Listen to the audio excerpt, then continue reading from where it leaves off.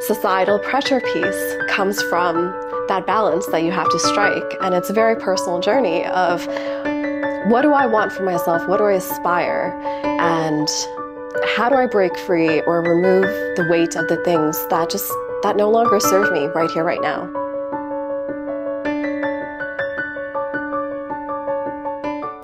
What are some societal barriers you've experienced growing up? So I think society conditions us in a specific way where the path is usually very straight and linear, and that's not always conducive to who we are and what we want, our deepest desires.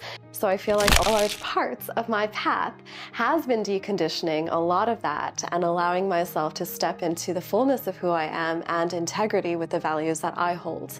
Now, I think what's interesting here is that generationally, a lot of that societal friction, it doesn't come from malice. It comes from fear. So, for example, a lot of our parents came to this country as immigrants and they were struggling. They were in survival mode. They did what they had to do to just feed themselves, feed their family, put a roof over their heads. And so when they found out their cousins, friends, daughter became an accountant and is doing so well, of course, they're gonna wanna be like, hey, we found the path and it's that one.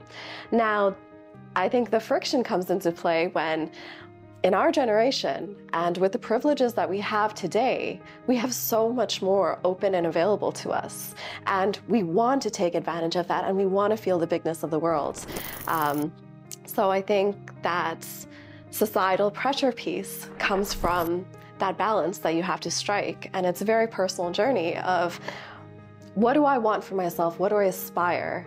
And how do I break free or remove the weight of the things that no longer serve me right here, right now? Can you discuss any specific stereotypes that you've encountered and how they've shaped your perspective? Yeah, I mean, definitely. I am an Indian woman who has lived in Moulton, Etobicoke, Brampton, now Toronto, and I'm a full-time artist, so I've heard just about all the stereotypes there are to hear. And I feel like all of these labels, they come with, preconditions. Like, what does it mean to be a South Asian woman? Well, some people will tell you it means to be very meek and reserved.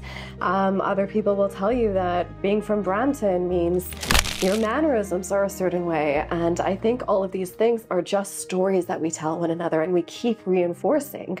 And one of the most valuable things that I've done for myself in my own path and my own journey is education and finding other sources of information, so reading about other lived experience, and B, traveling. So it wasn't until I actually entirely removed myself from these environments that I can then come back to them and view it objectively. Because otherwise, what we think it means to be somebody from Brampton or what we think it means for somebody to be a brown person, those things just don't hold true when you zoom out and you have a large enough perspective, and you get that through traveling, you get that through education. As a leader or influencer in your community, what steps do you take to ensure inclusivity and representation in decision-making processes related to women's empowerment?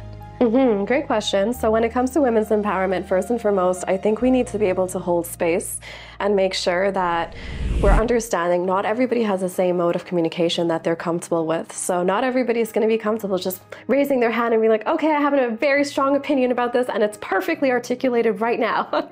So taking away from these obstacles you describe, what impacted you to talk about women's empowerment and teach others about it? What kind of was your driving force? Well, I think a lot back to a story my grandma just very nonchalantly told me one time and has told me many times since, but when she was a young girl studying, and at the time she lived in Pakistan, this was prior to the partition, people used to throw rocks at them as they traveled to school every day, but she had wonderful allies in the form of her father as well as her grandfather and her uncles.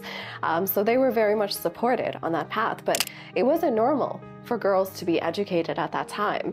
And now you fast forward just 2 generations and I'm sitting here and that would never be, I've never endured that. I've never had to experience that. And that in itself, there's so much beauty in that. And then add some layers. For me to have the socioeconomic status that I have, to have the educational status that I have, to be a working artist, totally sounds made up. And I think just understanding the power of that privilege and understanding the path that's been paved to me, for me, sorry. If I can play any small role in paving the path for girls that are going to come and precede me, I want to be able to do that. And I'm a big believer in, like, if this is how far I've been able to make it in my career, in my life, if these are the lessons that I've learned, anybody who comes after me should be able to do it better, because I've come this far and I can teach you how to get here. And now I want better for you. Like, I want you to do it better, and I want you to have a better time, a happier time doing it. So you talk about cultural barriers and maybe not even having that dream as a kid. What advice can you give young girls standing up to those cultural barriers, reflecting on your own journey? That's a great question. So I think the way we challenge cultural barriers like that and the way we eradicate them is through education.